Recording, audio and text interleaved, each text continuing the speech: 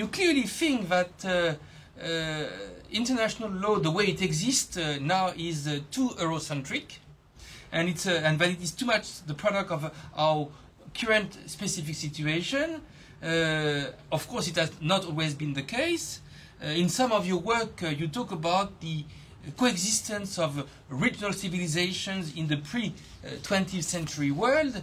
So tell us a bit about this pre-20th century world in which somehow international law was not as Eurocentric as it is today.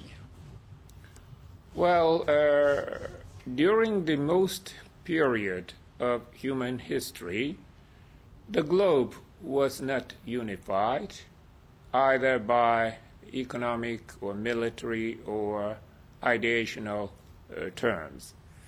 And there are various types of regional civilizational spheres with their distinctive normative ideas. For example, in East Asia, we had Sinocentric civilizational regional system with Confucianism and Buddhism, Taoism, and some other religions and ethical and normative ideas underlying these civilizations. In major part of Eurasia, there were Islamic civilizational fields where people believed in Islam in the wider sense of the term. There were, of course, great diversity according to regions and according to time, but nevertheless, there were various types of Muslim dynasties, Muslim political and religious entities, and they were flourishing with their normative ideas, mainly focused on Sharia, and they had very active relationship, trade and intellectual and even military relationships with European world and also East Asian world. In Europe, there were again a regional civilizational system centered on Christianity and medieval decentralized political structures. There, people lived as Christians and also as a member of small communities. In those days, generally speaking, Europe was far less developed than Muslim worlds and East Asian worlds, but nevertheless, these three civilizational areas actively engaged in exchanging material and spiritual goods and were prosperous. In other regions, for example, Indian subcontinent or American continent, and in Oceania and in Africa, there were also various types of regional civilizational fields, areas. So in these coexisting regional civilizations, there were distinctive normative ideas with substantial basis of economic systems, political systems, and religious systems. So it is only very recent years that we have this one system of global international law, which was first born in Europe and extended to a global size. That has been a very, very simplistic, very sketchy view of the world history from the viewpoint of international normative system.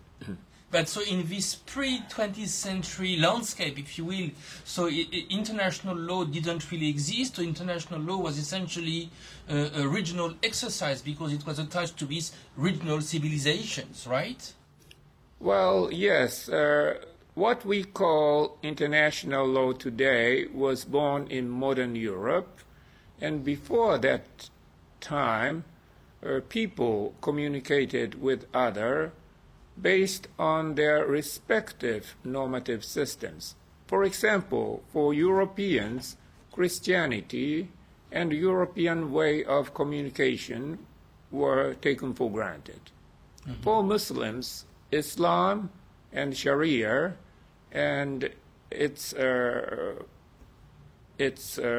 kind of an international form of Siyar, which is basically a kind of a Islamic international law, which is not a very correct saying, but still we can simply refer to that. So each side communicated with each other based on their own normative systems and tools of communication. Then, how was it possible for those different peoples belonging to different civilizations to communicate each other? Mm-hmm. Well, there were some tools on each side through which they could communicate with each other. For example, in the Muslim world, there were a concept of coexistence of various religious communities. And as you may know, Islamic world was in this respect far more generous to different religions than Christian world. After the reconquista of the Iberian Peninsula by Catholics, many Jews and other religious peoples were expelled or escaped from Iberian Peninsula to North Africa and other regions. So from the viewpoint of the Islamic civilizational normative system, it was not so difficult to communicate with other people belonging to different religious systems with each other. From the viewpoint of Europeans, it was slightly more difficult because, as I said, Catholic was not so generous as Islam in this respect, but still there were practical tools. For example, the norm of pacta sunt servanda, agreement is binding, was regarded as a kind of a natural law tool with which they could communicate even with those who are not Christians. From the viewpoint of Sinocentric East Asian world, again, it was a little bit difficult to communicate with other people because Sinocentrism has a very strong sense of superiority centered on China. And according to this view, all other people were regarded as barbarians. Mm-hmm. We Japanese are East barbarians, and Europeans are Southern barbarians because they came from South, not necessarily from West. Mm-hmm. So it was a bit difficult. But still, Chinese civilization had a very pragmatic aspect.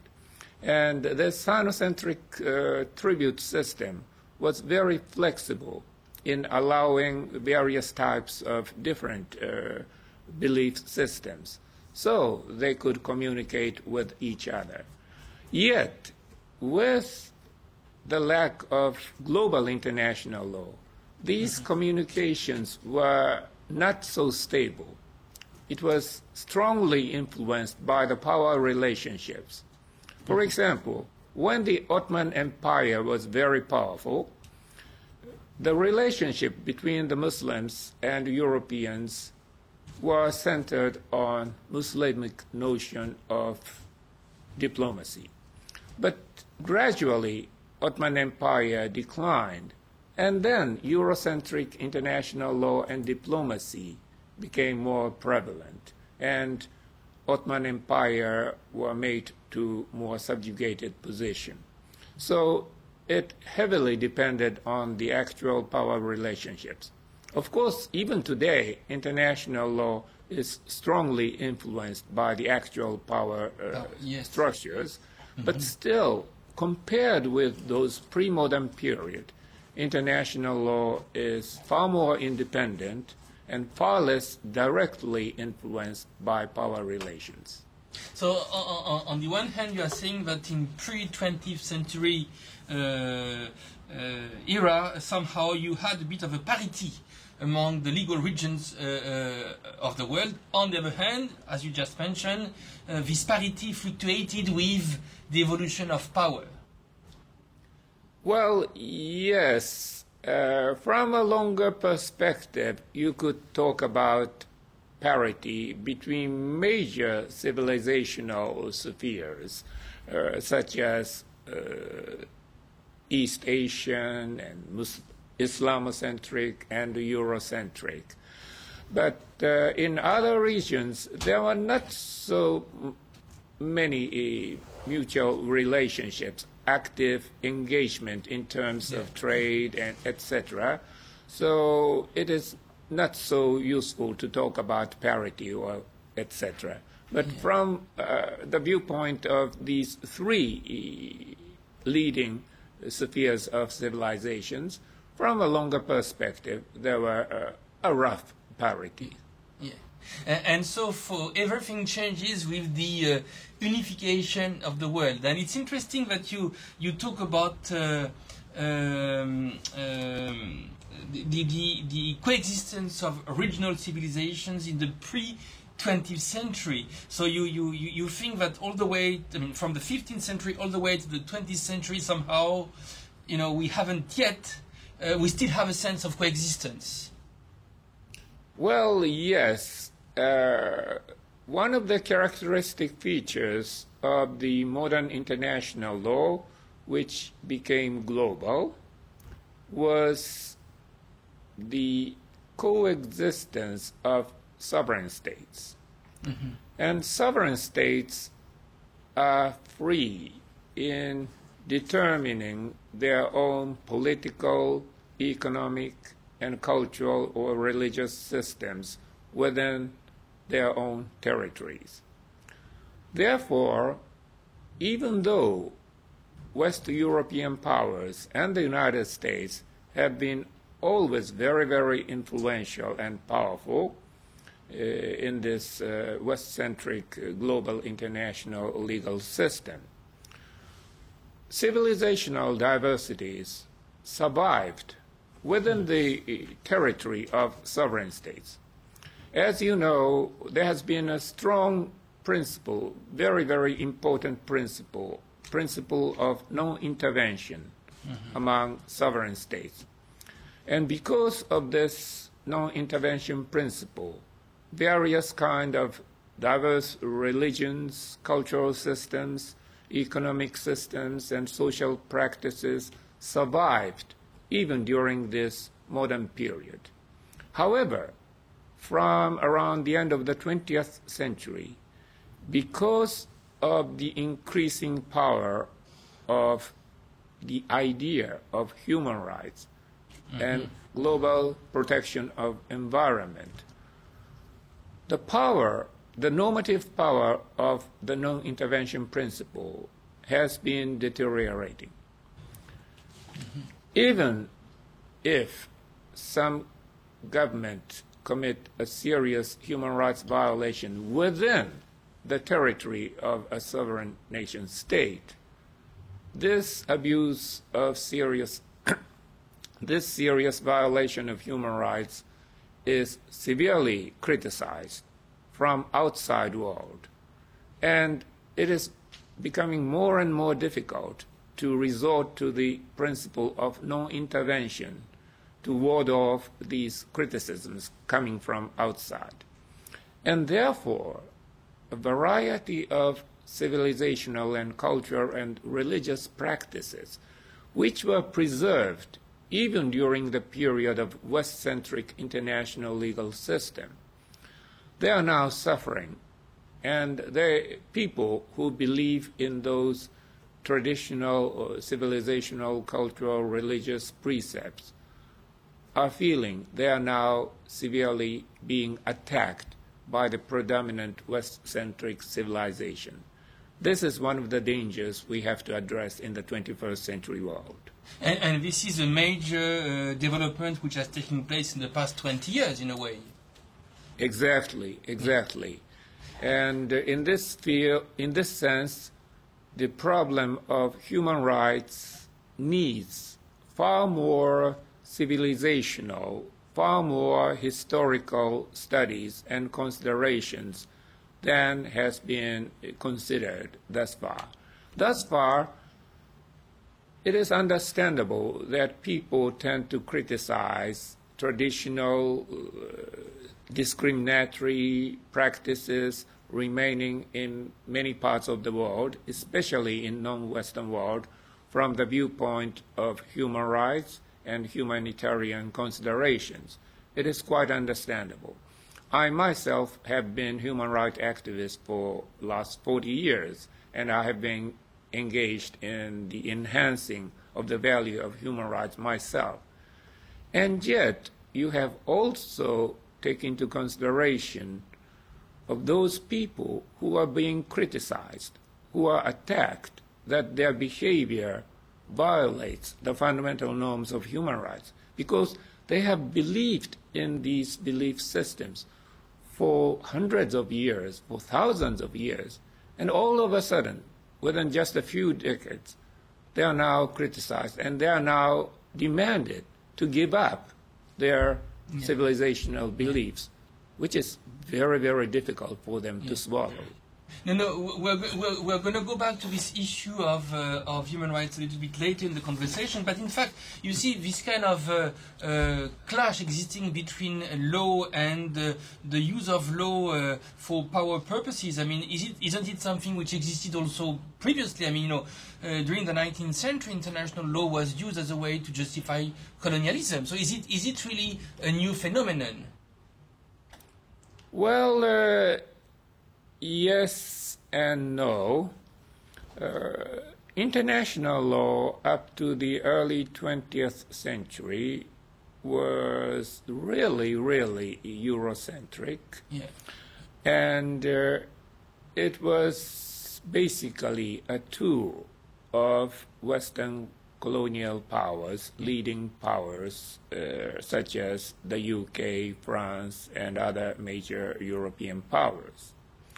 And international law legitimated colonial rule, racial discrimination, and sexual and gender discrimination. All these evils, all these negative practices and policies were tacitly or explicitly endorsed by international law.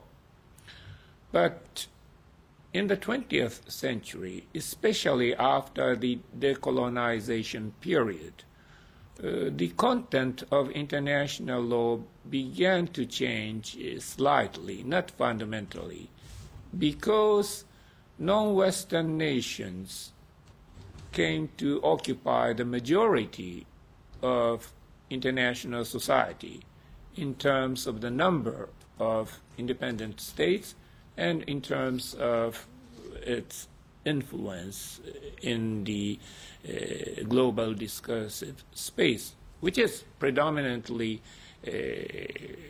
occupied by the Western media and Western intellectuals. But still, the room has been gradually becoming larger for those non-Western intellectuals and peoples.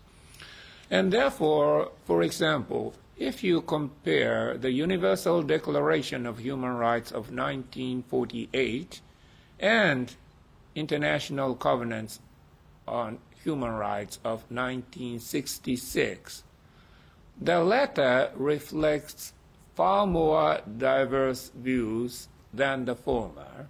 Mm-hmm.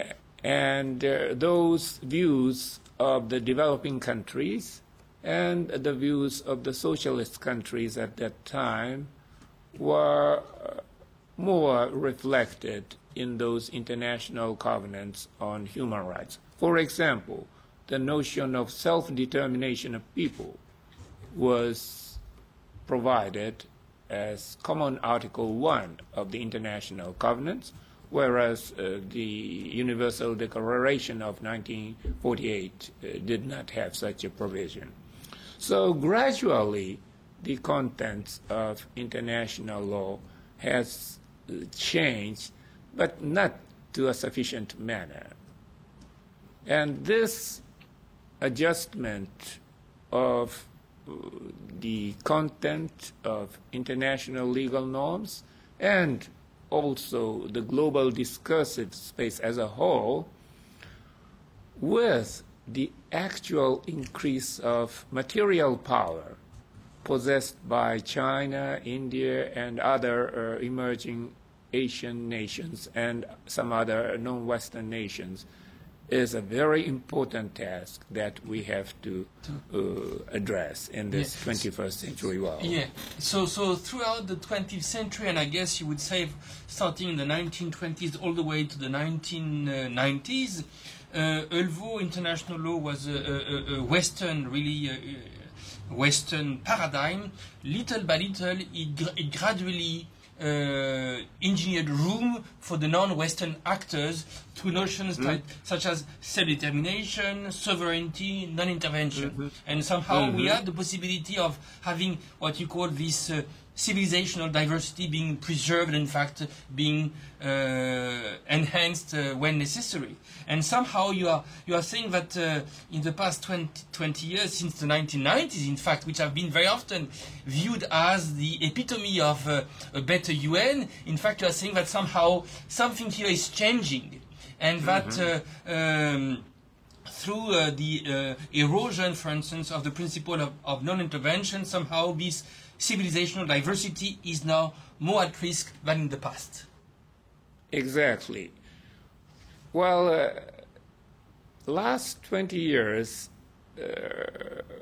have been a very, very interesting period from the viewpoint of global history and the globalization of humanitarian values such as human rights and also environment, global protection of environment. Because on the one hand, as you have said, many remnants of traditional religious and cultural teachings and precepts were attacked by the emerging norm of human rights and the protection of global environment. They suffered seriously from these attacks, and they were compelled to change themselves, and many of them have actually changed. But on the other hand, from the viewpoint of the changing power constellations, although in the field of ideational power area, there has been a move which I have just described, but in the field of economics and accompanying the field of military, you can see a very, very rapid increase of power possessed by China. Yeah. And India is following.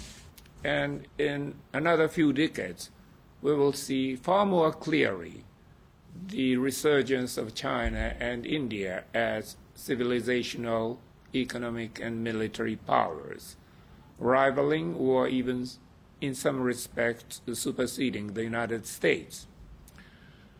And yet, if the space of ideational power remains the same, there will be a serious discrepancy between the actual material power and ideational power, which is very, very dangerous for a stable, peaceful global order. Because if the US people and Western European people behave on the presumption that they still have power and their way of thinking should be appreciated, as it has been, the pride of those researching powers, such as India and China, will be seriously hurt.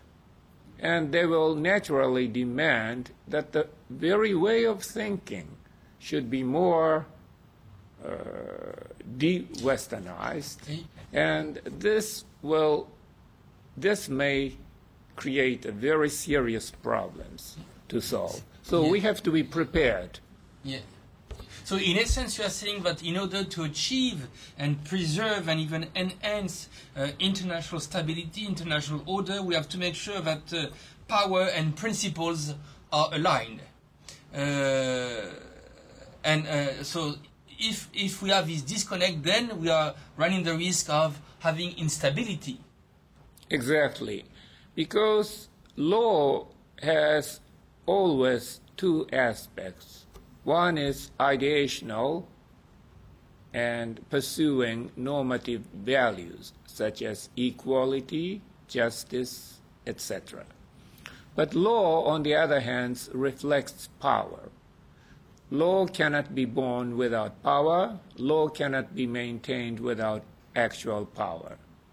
So if there's a discrepancy between these normative aspects, the area of value and the area of power, then the legal order would naturally be very, very destabilized. Yes, yeah. Right. And you feel that at the moment there is a danger that a sense of disconnect between the redistribution of power at the international level with the rise of China, the rise of India, and the fact that we are still, thinking on the basis of Western principles could be a source of destabilization.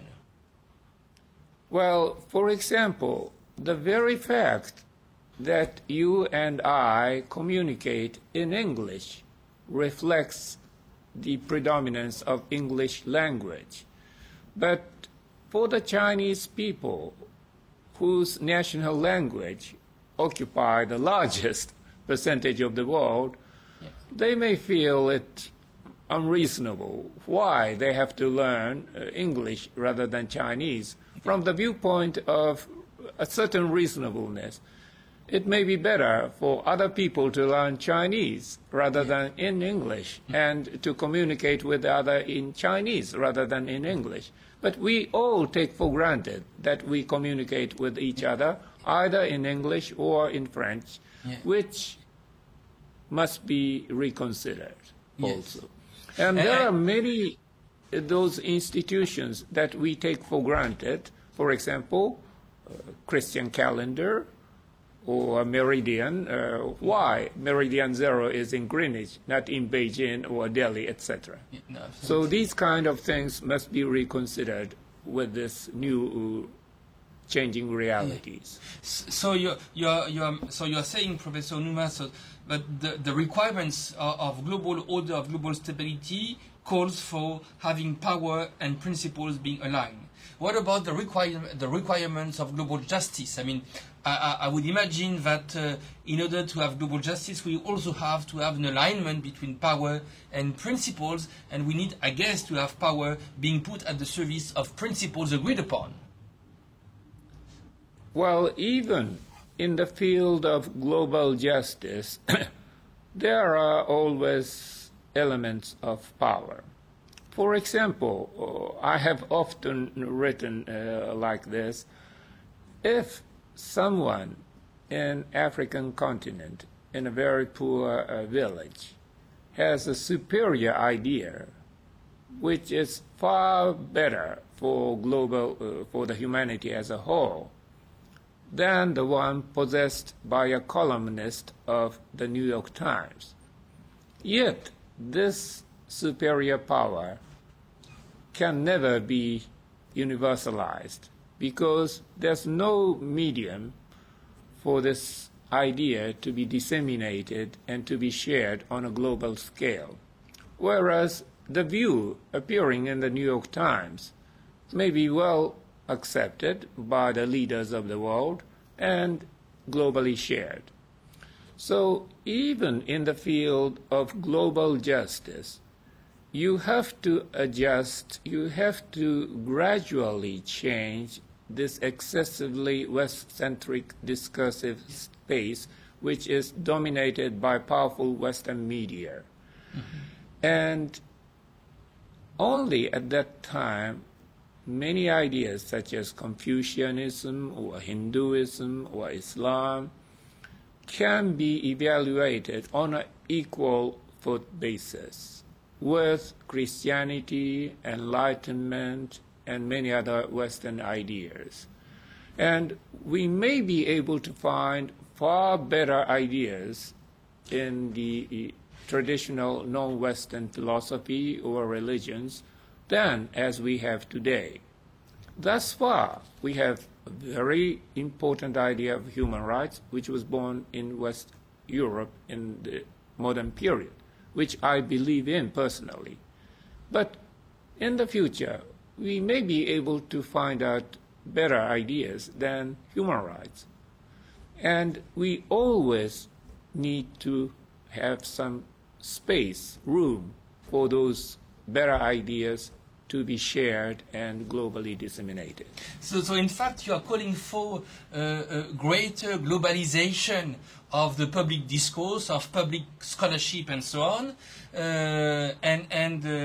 and which is partly a de-Westernization of public discourse, of scholarship, and as a way to really widen the market of ideas and make the public and global discourse much richer and much more diverse. Right. Well, it is, of course, de-Westernization from the viewpoint of changing the present predominant West-centric structure, but a kind of a civilizationalization. Yes. It is very difficult. Difficult to pronounce, yes. And trans-civilizational perspective, which I have been arguing for last 20 to 30 years, is one of the intellectual devices to invite people to consider into that direction. But in practical terms, I mean, how could it happen? Because in fact, I agree with you. I think that there is a need to somehow de-Westernize international law to what I call internationalize international law. But in practical terms, how do you go about this, both from the perspective of legal theory, legal scholarship, and then from the perspective of practice? How do you? What would be your recommendation, your recipe to make this happen? Well, as to the first question, I have been arguing that not only Western international lawyers or political science or any other intellectuals must learn non-Western intellectual history of humanity, such as Confucianism, Buddhism, and other intellectual ideas and histories, but also non-Western intellectuals themselves must liberate themselves from West-centric way of thinking. I just returned from giving the keynote speech at the European Society of International Law meeting in Tallinn, Estonia. And in this speech, I said to the audience, we are all children of Frantz Fanon. Non-Westerners may be so-called colored people or non-Europeans, yet our brain has been very, very West-centric. I myself has been very West-centric. I studied very seriously Hugo Grotius, John Locke, Thomas Hobbes, Max Weber, etc. And it's only last 10 years or so I seriously started studying Confucianism and other non-religious thoughts. So No, it's a very interesting point. So, in fact, you are saying that it's not only for Westerners to de-Westernize themselves, it's also for non-Westerners to de-Westernize themselves. Right. And Frantz Fanon was very, very correct in pointing out that non-Western intellectuals are, generally speaking, so Westernized, so they are detached from their own peoples. Yeah. They cannot represent very naive and deeply felt aspirations and desperations held by non-Western people. They very easily ally with Western intellectuals and communicate in very West-centric terms, which must be rectified. Mm-hmm. And it's not an easy task. I myself have found it very difficult to change my own way of thinking, but we must do this. And I think this is something which applies both to intellectuals in the non-West, but also to policymakers and to even politicians and political elites in the non-West. Exactly. And I think in the United States there has been a kind of political fashion that they do not use any politically incorrect terms such as crusades, etc. But that's only a very superficial phenomenon. Mm-hmm. In actuality, most of the U.S. leaders are incredibly ignorant of the outside world. Yeah. And this state of affairs must be rectified. For West European political leaders, the situation is much better than if compared with U.S. political leaders.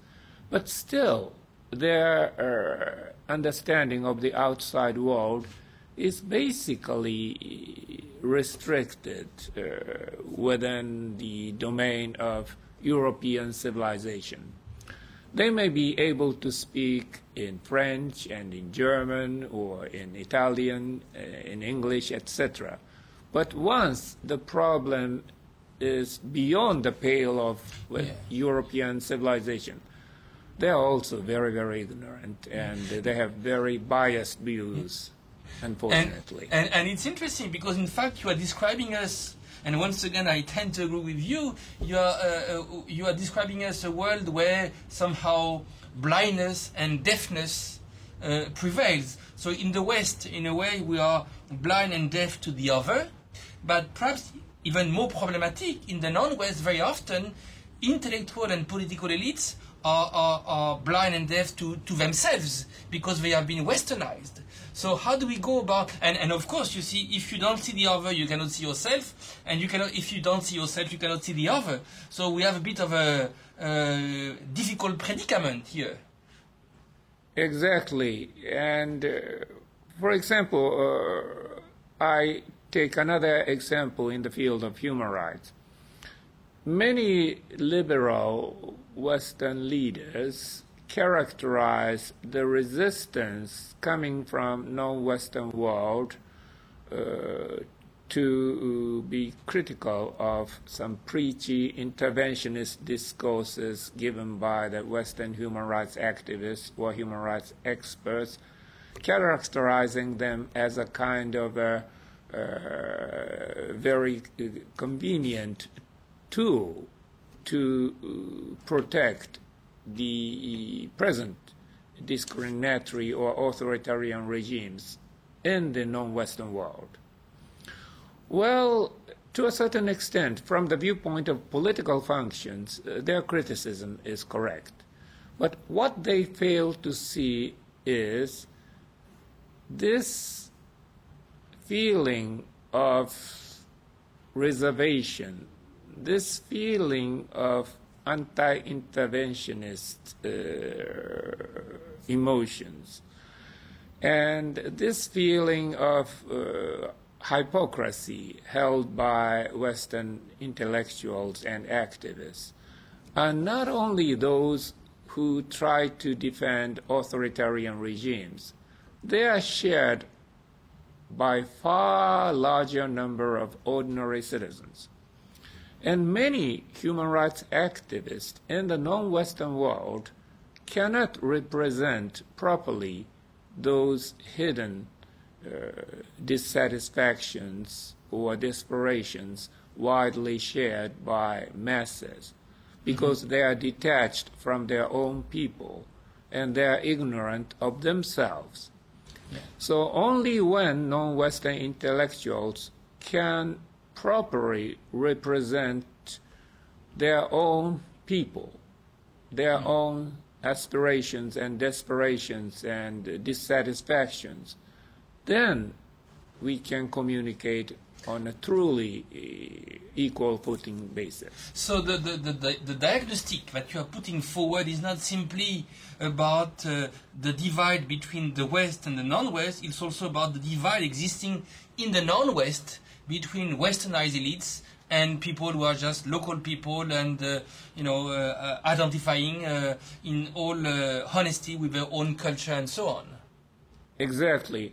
I have been always critical of a very simplistic divide between East and West, because both East and West are not monolithic. They have a diversity of views and feelings.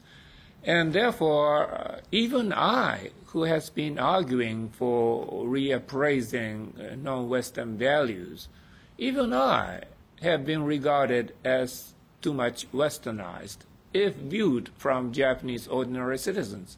Simply being in the position of international lawyer means something alien to many Japanese ordinary citizens. Well, Professor Onuma speaks in such a fluent manner in English, and he deals with international law. He is different from us. This is a very, very widespread feeling of ordinary Japanese citizens. And this is valid to most non-Western intellectuals dealing with international or global affairs.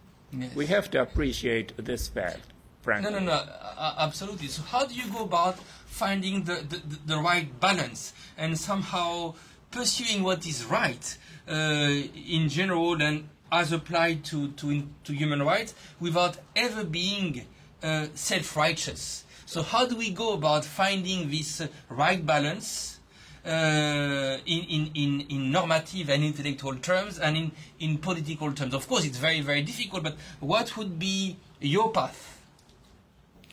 Well, that is exactly why I have been arguing the need for trans-civilizational perspective for last few decades. Yeah. And there's, of course, no single solution, no single answer to your very most difficult question. What I can say is at least we have to learn non-Western wisdom, non-Western thoughts, non-Western ideas more seriously. On a very superficial level, and in principle, all Western intellectuals agree with me that we need to learn more from non-Western philosophy, Confucianism, Islam, etc. Yet, what they actually do is to continue learning only from Western sources, ignoring non-Western intellectual assets, which must be rectified definitely and very quickly. Yeah. But Professor Onuma, if I may, this is not simply a problem that we encounter in the field of law. This is a problem that we encounter in the field of philosophy. I mean, by training, I am a philosopher, and I happen to have spent time in Asia, and spending time in Asia, I realized how provincial and non-global my knowledge was. Because when you think about it, philosophy is the ambition to think about the universal in a universal fashion, and yet most of the time in the West, as in the non-West, we do this on the basis of very, very narrow cultural foundations, and it's not good enough. Well, I have myself, as I said, learned Western philosophy, such as Kant, Hegel, and all other famous Western philosophers, and have always found their worldview is very limited. Yeah. You are quite right in pointing out that once you put yourself in some non-Western world context in a serious manner, then inevitably you will find how your philosophy or worldview is narrowly defined and must be enlarged by learning seriously other serious thoughts. Because it's only natural that West occupies less than 20% of humanity, Yeah. and the rest 80% of humanity must have produced as good, as excellent as Western philosophies. Yeah. It's only natural. So Absolutely. you must seriously take into consideration.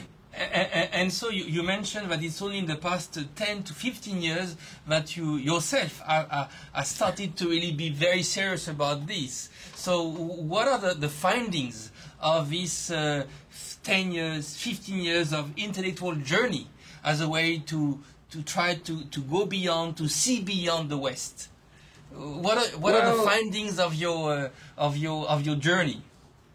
Well, I have found myself very, very extremely interesting to find out my own ignorance. Mm-hmm. And one of the most important cognizances which I could acquire is almost all major philosophical or religious thoughts are almost all egocentric and universalistic. Mm-hmm. Confucianism, Christianity, Islam, or Kant's philosophy, or Hegel's philosophy, all these are naturally, it's just a truism, repetition of truism, very egocentric, and yet universalistic. Mm. But learning different philosophies, we can relativize ourselves, our positions, how narrowly defined ourselves. We can find out these things. And another interesting factor is, although Confucian-centered Sinocentrism and Christian-centered Eurocentrism and Islamocentric worldview all share egocentric universalism, but there are, in my view, significant differences. On the one hand, on the part of Sinocentrism, there's very little incentive for proselytization. Mm-hmm. Lack of proselytizing zeal is a very important feature of Confucianism and Sinocentrism, which is based on this Confucianism to a great degree. According to this philosophy, Chinese literary class civilized people, and others as savages, barbarians. But they do not possess proselytizing zeal to civilize others. Mm-hmm. Whereas both Christianity and Islam, they were also egocentric and universalistic, but they share proselytizing zeal. Mm-hmm. And because they feel sorry for those non-believers to go to hell after death, they feel it their duty to proselytize, to change their wrong beliefs. So although all three share egocentric universalism, but whether it has proselytizing zeal or not, there's a sharp distinction, it seems to me, between Confucianistic Sinocentrism and Islamocentrism and Eurocentrism. But, so this is one of the... This is one of the key findings, but it's an interesting point because so what does it mean? You know, we all talk about the fact that China is rising, and so I guess that the question for the future is going to be whether or not China is going to be able to transform its economic power into political power, and part of the answer to this is based on whether or not Chinese values can be universalized, and whether or not there is a desire in China to become a global political power. But if, and I believe you are right once again, so since we don't have this kind of zeal for expanding or bringing home the other, what does it mean for a new world order in which China would have greater weight? Well, the irony is contemporary Chinese people themselves do not necessarily share this long-standing value of, or at least tendency of non-proselytization. Because the contemporary Chinese leadership and Chinese citizens are obsessed by their memory of modern history. According to their interpretation of history, they were powerless in terms of economic and military power. Therefore, they lost opium wars, and therefore they were virtually colonized, and therefore they suffered from national humiliation. So, in order not to repeat this tragic history of humiliation, we have to possess actual power. And they do not value ideational power as their ancestors did. They value actual power, military power, and economic power. So I have been arguing to the Chinese people, well, remember your great history of pre-19th century world. You were so respected and admired by neighboring nations because of your ideational and cultural power, not necessarily military power. And you valued highly these ideational and cultural power rather than military power. And yet, you are obsessed by the only 1 century history and forgetting all your important cultural assets of valuing this cultural and ideational power. So we all have to tell people it's not for the sake of military and economic power that one nation is respected. We respect French people not because they possess nuclear power, but they possess very, very sophisticated, elegant culture. We respect British people not because they possess nuclear power, but because they have a long tradition of parliamentary democracy, etc. So Chinese people, still contemporary Chinese people and leadership are very young, and they are strongly obsessed by this memory, humiliating memory of modern history. So they have to liberate themselves.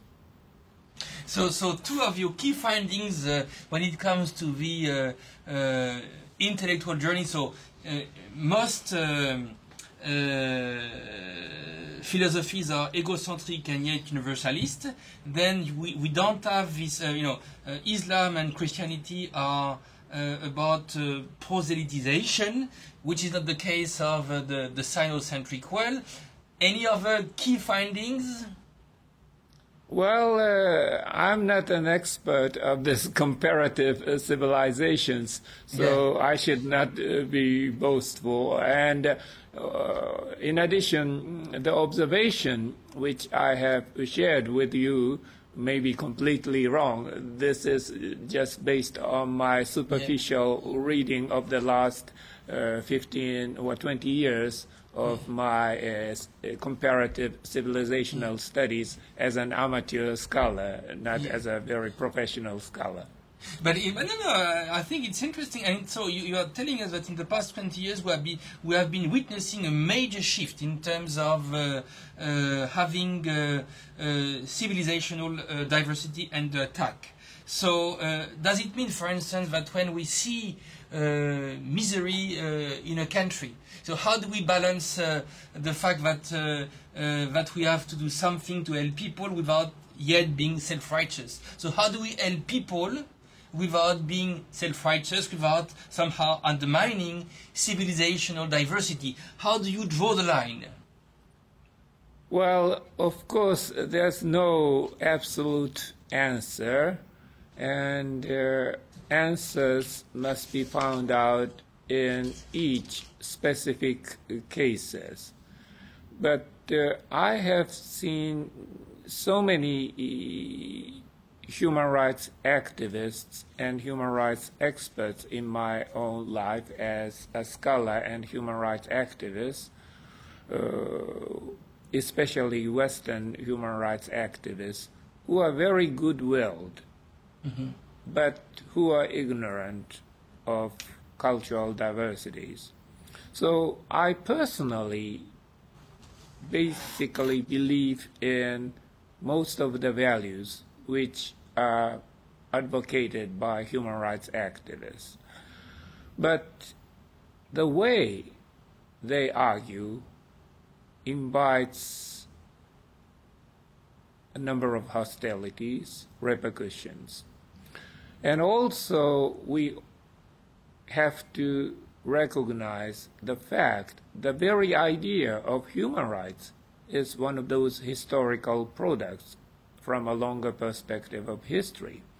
And the idea of human rights has changed and will change. For example, when the idea of human rights was born first in modern Europe, it was basically civil and political rights. But later, it came to include economic, social, and cultural rights. And now we are talking about third-generation rights, including the right to self-determination, etc. And some of those Western human rights activists or human rights experts still stick to the very original first-generation rights, civil and political rights, and they are obsessed by excessive civil and political right centrism. And this must be rectified. Although in the last 20 years we have witnessed some efforts to rectify this liberty centrism and try to encourage those rights, economic, social, and cultural rights, still many intellectuals' ideas are obsessed with this liberty centrism rather than comprehensive idea of human rights. And perhaps as a way to end our conversation, because at one point I know that you have to go to two questions. You know, if you were a young scholar, I mean, no, you are a professor, you are a scholar, and so if you were in a position to give advice to the next generation, you know, what kind of advice would you give to a young scholar in the West, a young scholar in Asia, in terms of trying to do a better job than we did as legal scholars, as intellectuals? I mean, what would be your recommendation in terms of a research agenda, in terms of a teaching agenda? Well, I have always advise my daughters, I have two daughters, to learn Chinese and English in order to survive the 21st century. And this may be different. This could be different choices. Maybe you could choose French and Hindi, or you could choose Spanish and Arabic. But we still live in this predominantly West-centric world. And modern West-centric world has certainly produced a huge amount of knowledges, understanding of the world. We still have to learn greatly from this accumulated knowledge and cognizance of the world.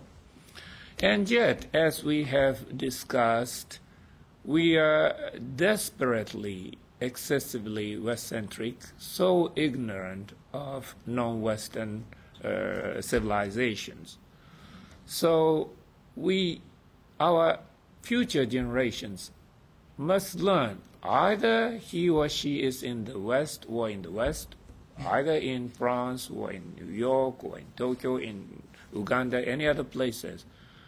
He or she must learn both this accumulated great achievement of modern Western civilization on the one hand, and to relativize this by learning seriously Arabic, Islamic, or Confucianist, any other non-Western civilizations. It's not just a superficial undertaking. It should not be. You have seriously spent your time to read Analects, to read Quran, in addition to reading Kant or Hegel or Weber, etc. That's not only theoretical, but practical advice.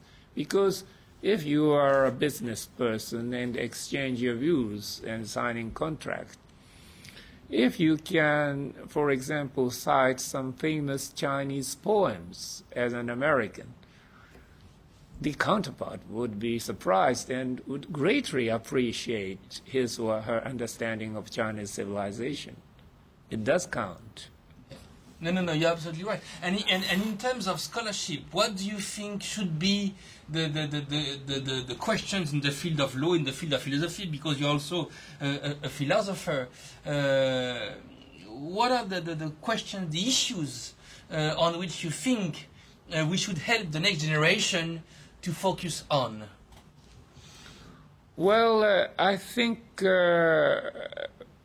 in terms of educational schemes, we put emphasis on history, global or comparative civilizational history, in law school curricula or in graduate school curricula. And in order to understand the world of the 21st century, we desperately need the knowledge of different civilizational histories. So many people today are ignorant of history, especially history of diverse, different civilizations. This must be rectified at the educational level, and the curriculum must be changed according to this line. I firmly believe in this. Yeah. And yourself, what are I have here your latest book. I mean, based on the Hague Academy of International Law. What are the issues you intend to focus on for the 10 coming years? I mean, what is your next intellectual agenda? I guess that you're going to deepen what you have been working on in the past 20, 30 years. But what are the questions on which you are focusing now for the future?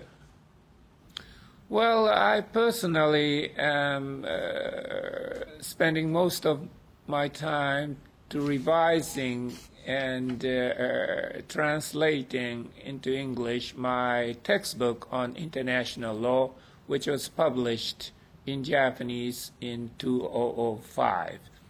And I have the project of publishing this by a major British publishing company in a few years.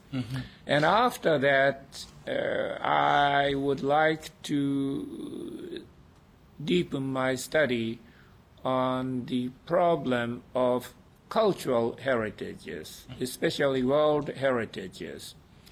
And like the field of human rights or any other intellectual field, the problem of cultural heritages has been dealt with in an excessively West-centric manner. If you look at world heritages, many are centered in Italy or France or Spain, etc., rather than other regions. And this subject is very interesting, and it should be, in my view, a part of global environmental problem, because we human beings live as human beings, not as natural person, but also cultural being. And not only natural surroundings, natural environment, but cultural environment is extremely important for human beings to live in a humanitarian manner. And what kind of cultural assets, cultural heritages, future generation will receive from the present and past generation is highly important for them to think of the world. So the problem of cultural heritages is as important as the problem of natural environment, in my view. What about helping non-Japanese scholars to understand and get to know better the Japanese view on international law? Because there is, I guess, also a tradition, a Japanese tradition, a Japanese understanding of international law. I mean, as you know, I lived in Japan for a few years and I'm very much attached to Japan. Unfortunately, my Japanese is not good enough to really read in Japanese, and I have been looking for interesting texts that I could read on the Japanese take on international law, and I think that could be also interesting. Well, unfortunately, as we discussed, past Japanese international lawyers were very much West-centric and assimilative to predominant West-centric international legal studies. And there has not been much Japanese international legal studies which can be characterized as uniquely Japanese. But on the other hand, one good news is the Asian Society of International Law was established at the beginning of the 21st century, and we are going to have the third biennial conference in Beijing this year, this August. We held our second conference in Tokyo in 2009, and this year, 2011, we are having the third conference in Beijing. And thus far, this Asian Society has been extremely successful. For example, the Tokyo conference attracted more than 600 participants, and with leading international lawyers coming from the United States, such as Edith Brown-Weiss, and from Europe, such as Martti Koskianiemi, and from Asia, such as Anand, etc., etc.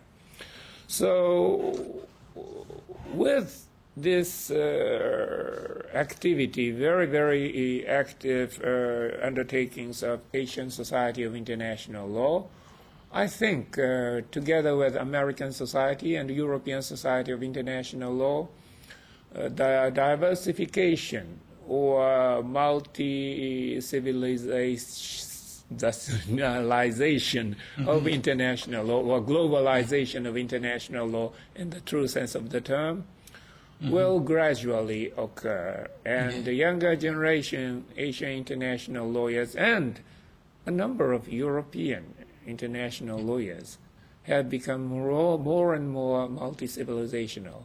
My theory has not